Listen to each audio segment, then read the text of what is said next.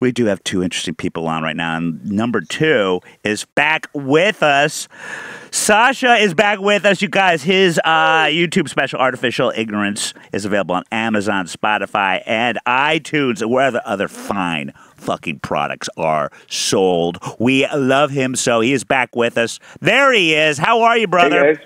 I'm good. How you guys doing? Good. You are with Mike Figs. He had told us, because I'd switched times with you guys, he told us he was coming to the studio. But then apparently he is also off the wagon, slept in, and here we are. Oh, sorry, good. Sasha. My bad, pal. No problem. No problem. You don't care. I'm here. I just love looking at these two very well-kept men in their nice homes with their, their beautiful sectionals and interior design. We've learned to just keep this very narrow part of our apartment. All the junk is over there, off camera. Yeah, I got to figure out how to do that because whenever I do, on the odd chance, like a Zoom or a Skype thing, all people see are my old toys from the 80s, and it's in the toilet, no Bill, you just have to shut the bathroom door. Toilet too, yeah. Who is this person that thinks I have a bathroom door? Well, do you got one? You got some good ones last night. Do you got one story you think would work for both these scamps before we just guys, if comedy doesn't ever come back, you know what is back?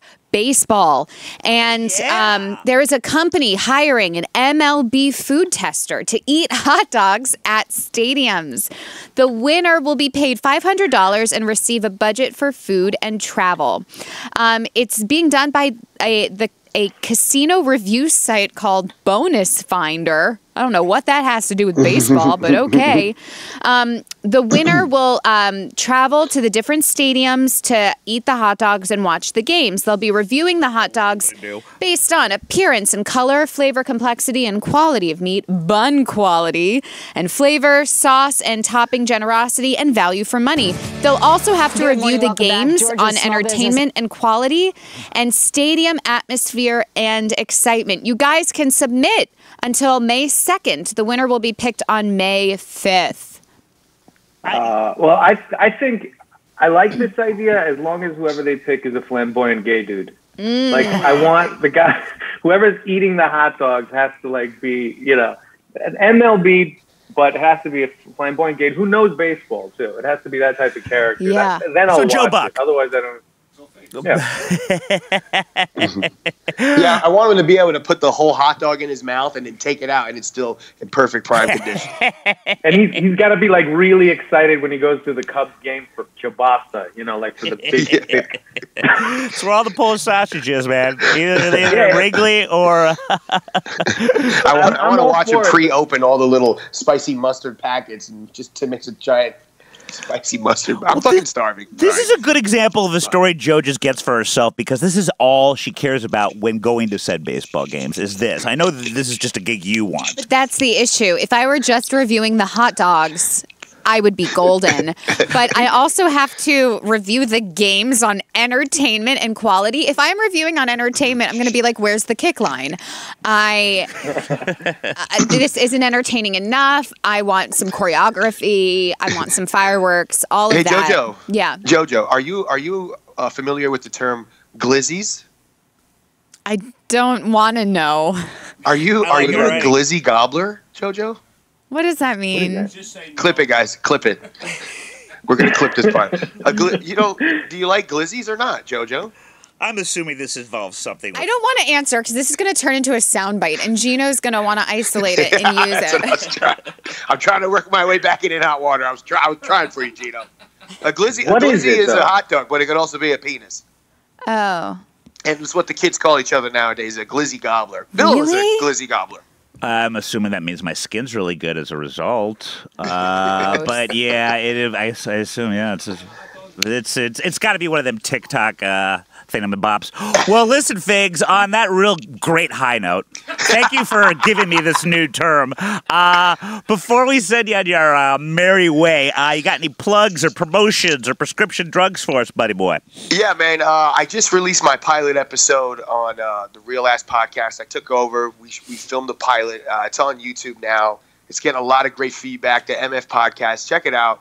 And go back on TikTok and you can follow me, see me shake my ass on TikTok. I do like ass shaking. Yeah, I missed you guys, and I'm gonna make it up to you. I'll swing by soon. We look forward to it, Glizzy the Gobbler. Thanks, or is it Gizzy Gobbler? I don't even remember. I've already forgotten. Thanks, buddy. Sasha, I apologize for that horrificness. No. I don't even know what that term meant. Me either. Nor do I want to it's explore fine. it further, or do I?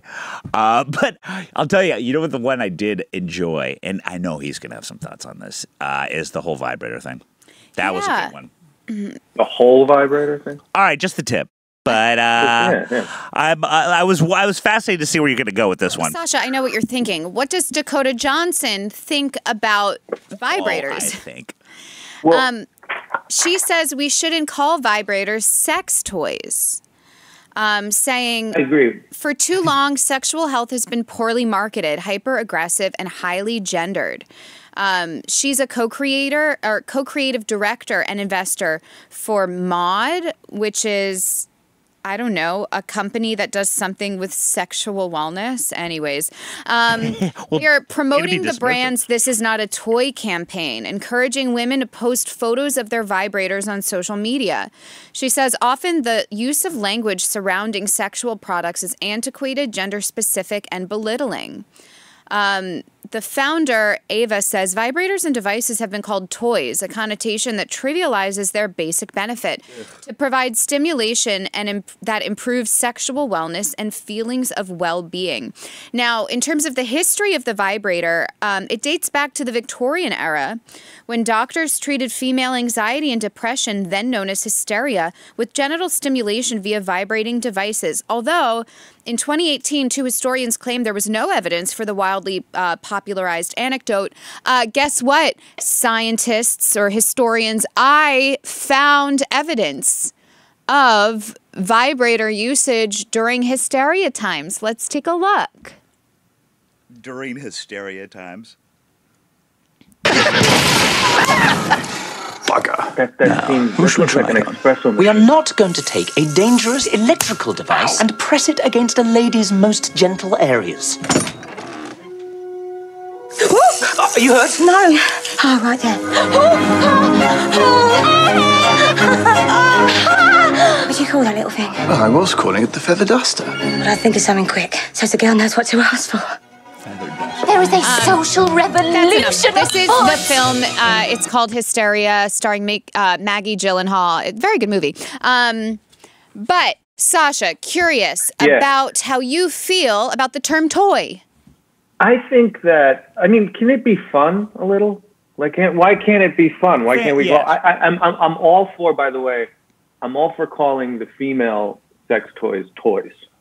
But I agree with them that the male one, like a fleshlight, is just too sad to be called a toy.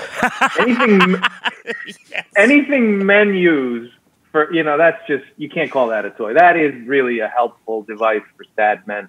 But everything women do, that's fun. And I think that, so I'm half and half with them. But also I think that I remember reading somewhere, and I don't know if this is BS, but I remember reading somewhere that they had a vibrator type device they found in Cleopatra's, whatever.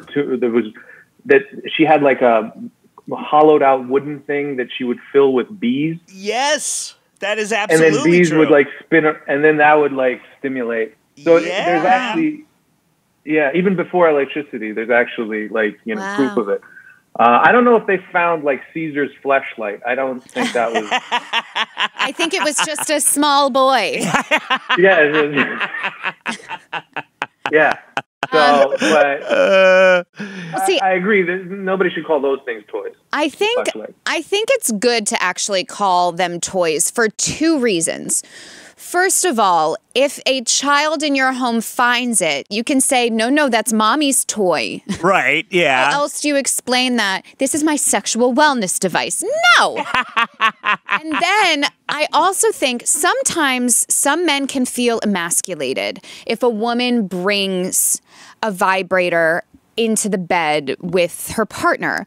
So maybe by saying it's a toy, it trivializes it a little bit. It's sort of like, no, your piece is the best, but this is just a toy. It's just a fun thing to play with. So the men who are insecure, maybe it doesn't, add to that.